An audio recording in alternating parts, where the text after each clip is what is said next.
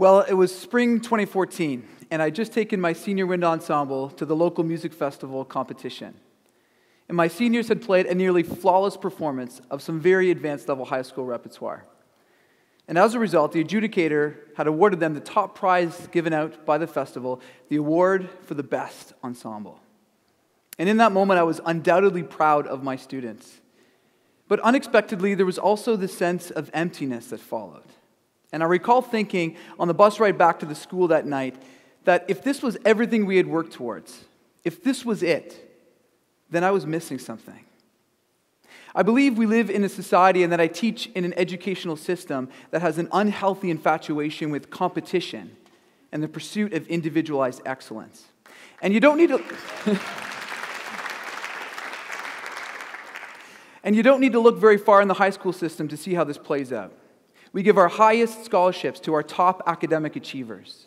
We push our athletes, our musicians, our chess club players, our DECA club participants to be the best. And we even design competitions where we can show our students without a shadow of a doubt who was first and who was last, who was best and who was worst. And all the while, I believe we ignore the tremendous amount of stress, anxiety, and pressure that we heap onto our students. And I believe we ignore the resulting system where countless high school students walk the hallways of our buildings every single day, feeling a profound sense of disconnection, isolation, and loneliness. They choose to function on the margins of the community, afraid to engage, because they're terrified that they just won't measure up. But I believe our society functions in a similar way. So let me ask you the question. When's the last time you declined the opportunity to participate in an activity with others because you were afraid you wouldn't measure up, that you might be judged by those around you? And we developed these great little catchphrases like, you know what, I'd love to sing, but I'm actually tone deaf. Or, you said that before. Or, I don't have an athletic bone in my body. And another common one I've heard is, you know, I'd help, but I don't even know which end of the hammer to pick up. And these catchphrases are highly effective in keeping us on the sidelines, away from the judgment of others. But sadly, they also prevent us from experiencing the deep sense of belonging that comes when we know that we belong to others. And I think it's actually a byproduct of a society that at its core doesn't really value the communal expressions of participation. We seem to say that the quality of the activity or the level of the participant matters more than the relational belonging that's formed when we participate together. And I think it helps to explain a little bit, at least in part, the feeling that something was missing when I left that festival in 2014. Because if I'm really honest with myself, along the way I had started to buy into that traditional model of excellence and to push my students hard towards the competition. And in so doing, I had started to use my students as a vehicle to pursue a musical goal, versus using music as the vehicle to create inclusive spaces of belonging for my students. And the one elevates the quality of the activity, and the other elevates the individual, their well-being, their belonging, and ultimately their sense of empowerment that matters most. And I want to see a movement in education where we leave behind those traditional models of excellence and instead forge a courageous new path towards excellence that's defined by shared engagement, relational connectedness, community collaboration, where ultimately our success is determined by the quality and the impact of the human interaction and our ability to be of service to each other.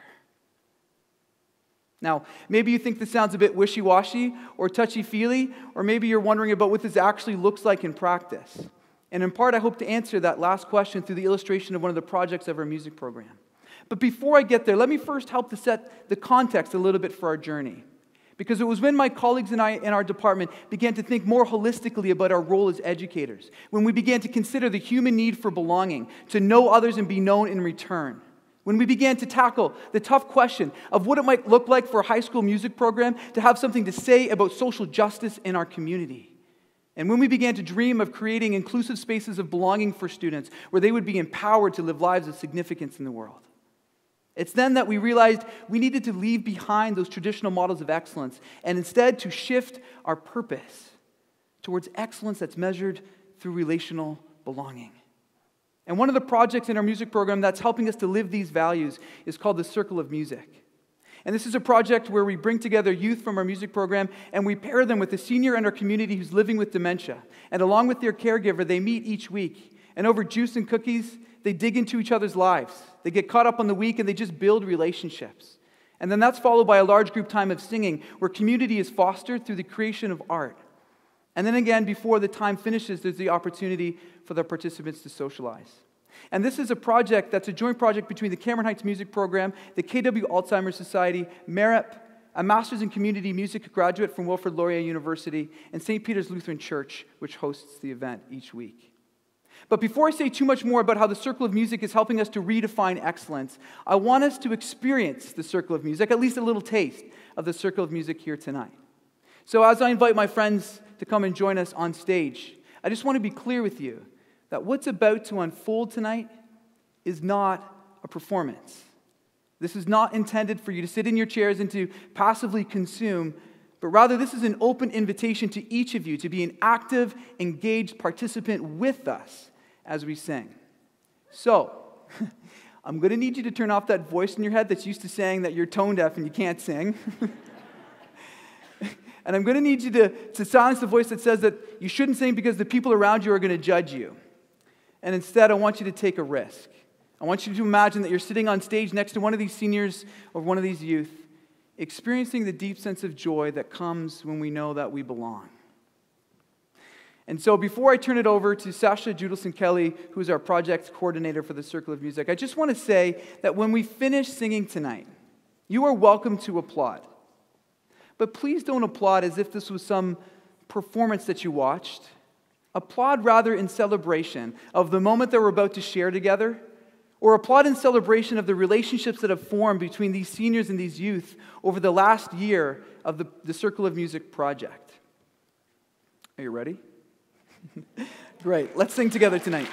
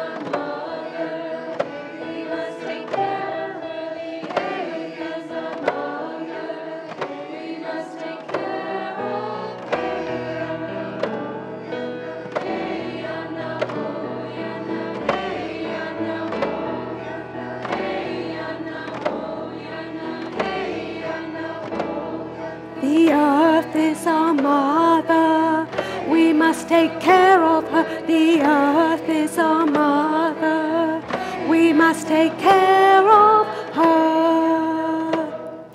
Hey yana ho, yana, hey yana ho, hey yana ho, yana, hey yana ho. The sky is our father, we must take care.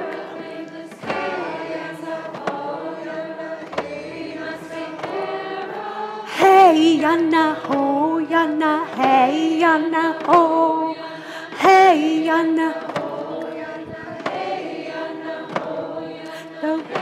yana ho, the rivers are our sisters. We must take care of them. The rivers are our sisters. We must take care of. Hey yana ho, yana, hey yana ho, hey yana ho, yana, hey yana ho. The trees are our brothers. We must take care of them. The trees are our brothers. We must take care of them. Hey yana ho, hey yana ho, yana, hey yana ho, hey yana ho, yana. The earth is our mother. She will take care of us. The earth is our mother. She will take care of us. Hey yana ho, yana, hey yana ho, hey yana ho, yana, hey yana ho, hey yana ho, yana, hey yana ho.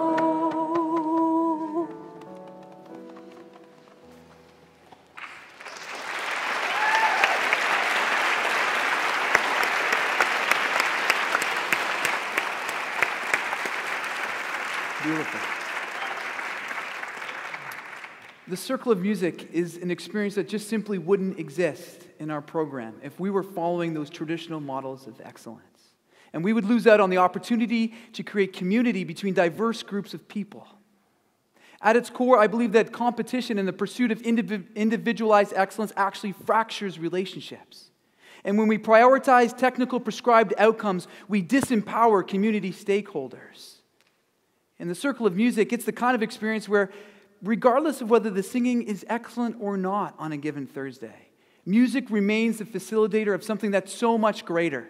For intergenerational communities to be forged, for spaces of mentorship and support to flourish, and for the hearts and minds of our students to be opened up to the possibility of creating relationships with people that are vastly different than them.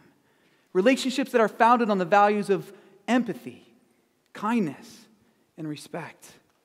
Values I believe we can all agree our world desperately needs more of right now. In our culture at Cameron Heights, we resist the notion that we need to foster a culture of competition and individualized excellence for the sake of preparing our students for a tough and competitive world. Rather, I believe it is our responsibility as educators to create spaces of inclusion and belonging for students, where they can ultimately be empowered to be difference makers in the world, shaping the world into a place where the norm becomes seniors living with dementia, meeting to build relationships with youth. In our program, we use music as the vehicle to push after this kind of social change in the world.